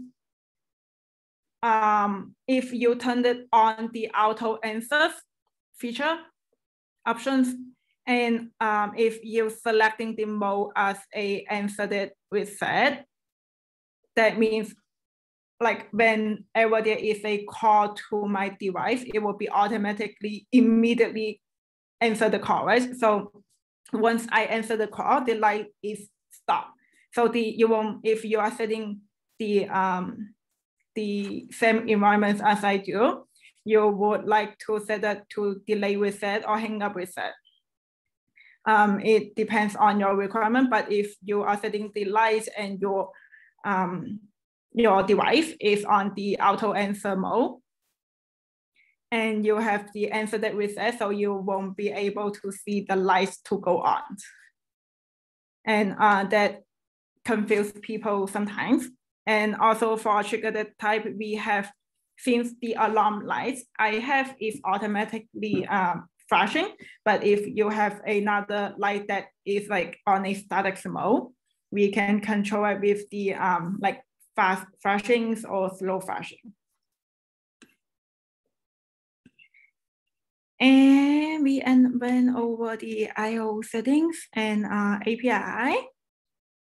Okay, so we implemented this API settings with 1.2.2 or 1.2.1 in last year. So it provides the options for a third-party server to use our device by providing them the API. For example, if you would like,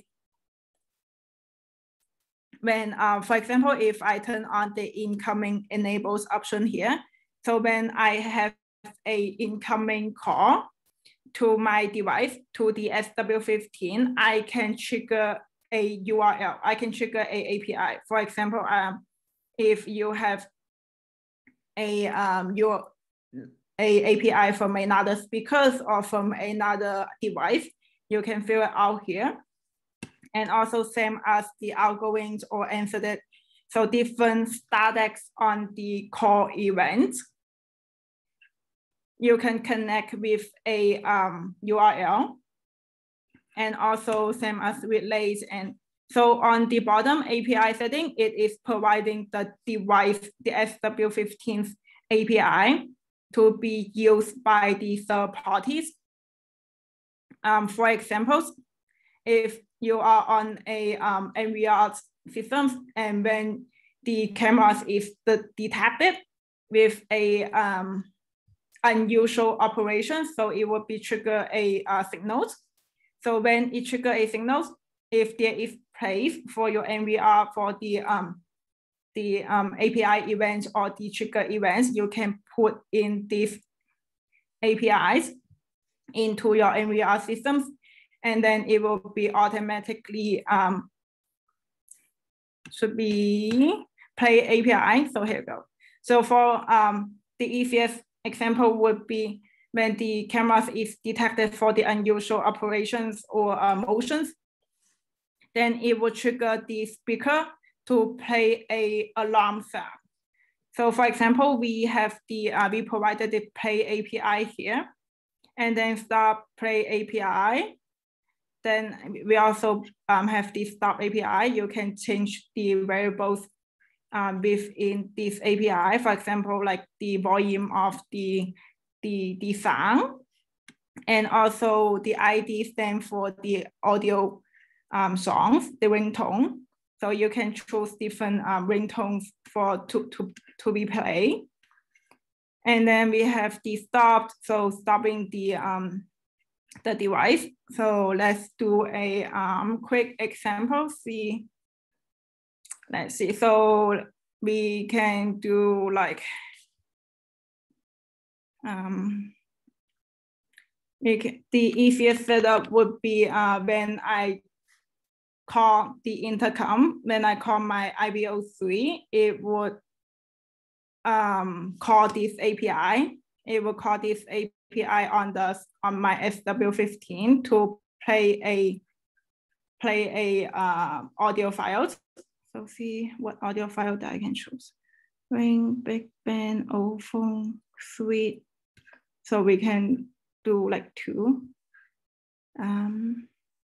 So on the IBO3, let's go to, I was in the APIs, and goes when I am, so when there is a incoming call to the IBO3, it will be call back this URL. So let's change the ID to 2 and decrease the volume because it is pretty late right here. Sweet. Then submit. Then I also need to submit here for enabling the API. Hello.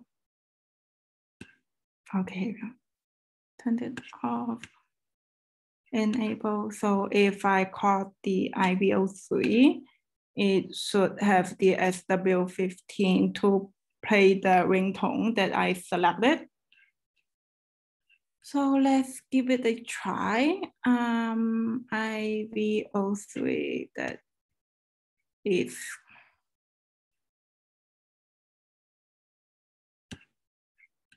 Hmm. 1002, so I need to call my 1002 from the panel. And let me switch back my cameras. Oops. Cameras and then intercom.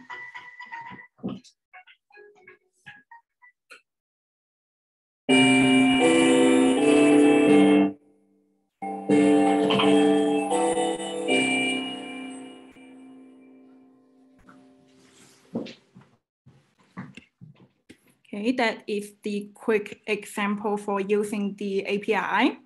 So on all of our devices, we have the APIs available for the for both using the third party's API or providing the device API to be used by the third party. And then let's go to, we went over the multicast, we went over the prompt language. So right here, the voice language. So currently we are supporting only Chinese and English. There will be a price to when you are getting the IP address from the device. It will announce out in the language that you select, in Chinese or in English. Then we have network. So network, we all of our devices, it is defaultly in DHCP, but if DHCP is not available, it will be defaulting in the static IP. And you may choose the access time to be HTTP or like HTTPS for a more security credential. then we have the time. You can choose the NTP server here.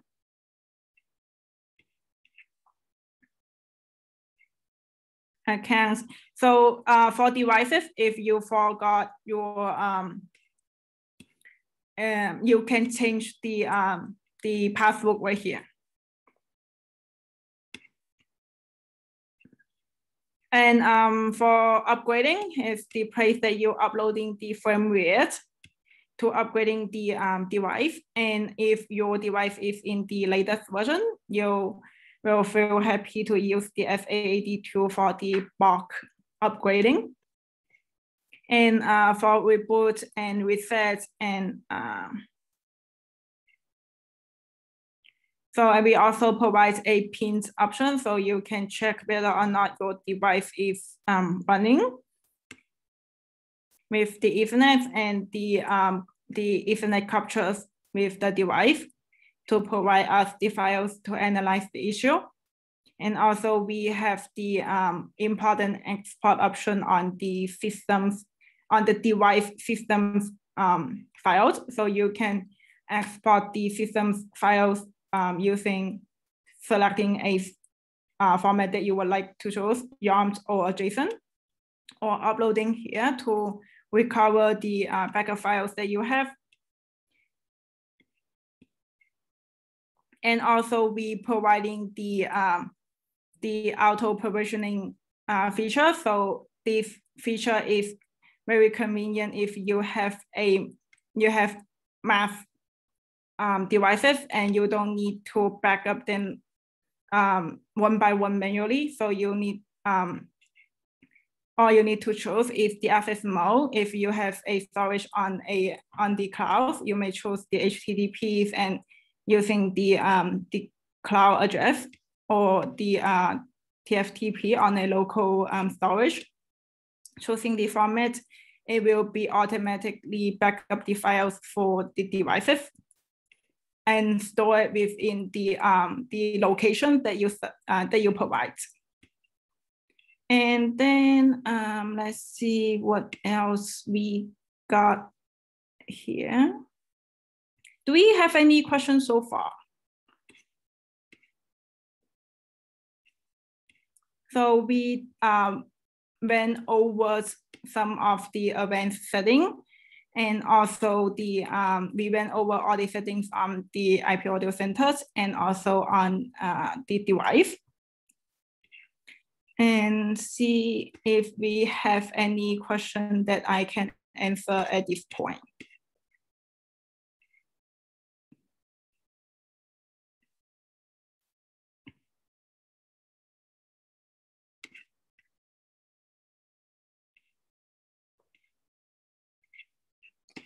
Okay, did I miss anything here?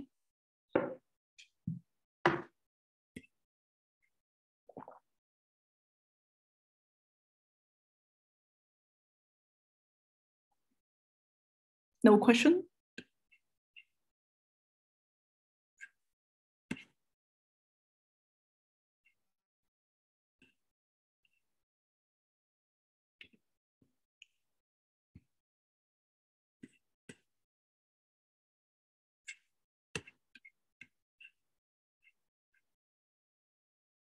Okay, so thank you.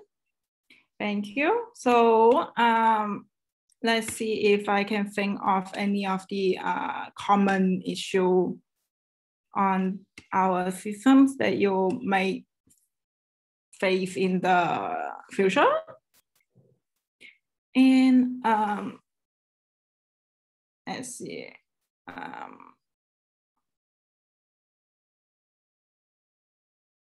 All right, so from the previous webinars, I got a question that is regarding a multiple SIP accounts. So let's assuming that you register the speaker on more than one server, you registered on the IP audio centers, and at the same time, you registered on the IP PBX. So the question would be, is it possible to have two operations to run simultaneously? And the answer to that question is no. our device can invoke one operation at a time. So for example, on the IP Audio Center server, I have my dispatch console using it for background music. And then on the IP PBX servers, I'm trying to call this device, call this speaker is not going. So thank you. And it's not going to work. It works the same process as a IP phone. So let's assuming you have one IP phone, right? So your IP phone is on a call. When another call is coming, trying to call this IP phone, it will be in a busy status and it will wait, or it's not going to like cut through the operation that is running, right? So it's the same mechanism that is running on the speaker. So you need to wait for the speaker's operation to be done. And then when the static is free, you can use the PBX to call the speakers. So that is one of the questions I got from the previous webinars. And see what else. And one question from yesterday regarding to the NTP server. So for choosing the time of the NTP server, what if the NTP server failed? You cannot get the time from the NTP server.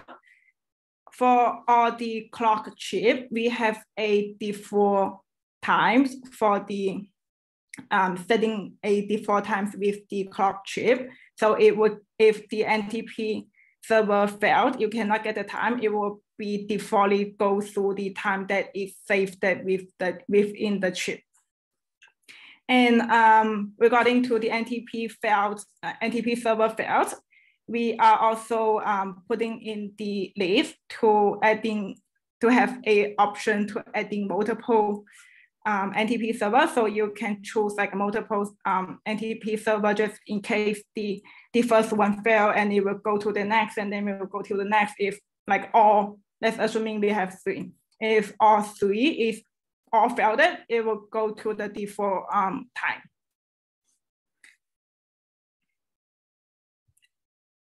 And see, what else question do I got?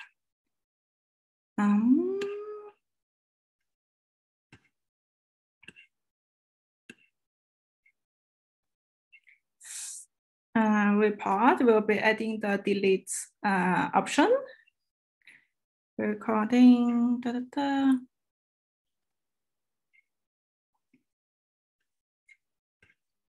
No question? Any other question?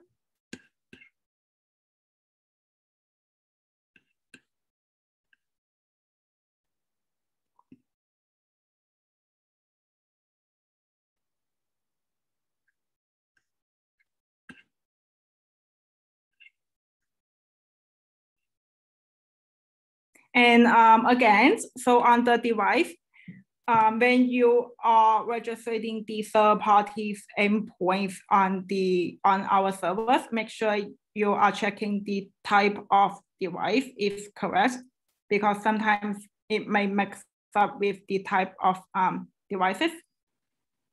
Could you please indicate any? And if you are using the BM11s with the speakers, make sure you change the type to intercom, not the paging device. Jason， 你那边有收到其他问题吗？没有。Okay. Okay, so if we don't have any question for today, I guess we will be ending the webinars for today. And for the presentation slides and the recording, Jason will be sending to all emails in our chat box here, possibly by tomorrow morning, because it takes a little bit of time for generating the recording. And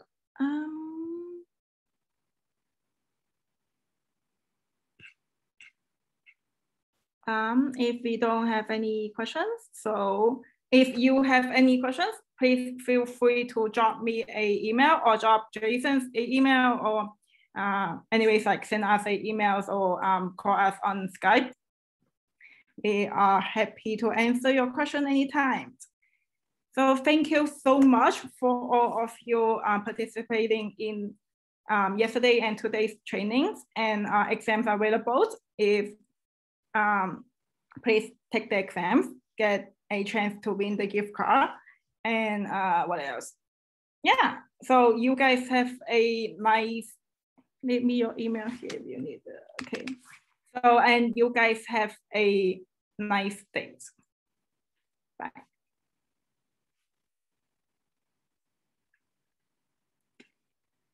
Stop sharing.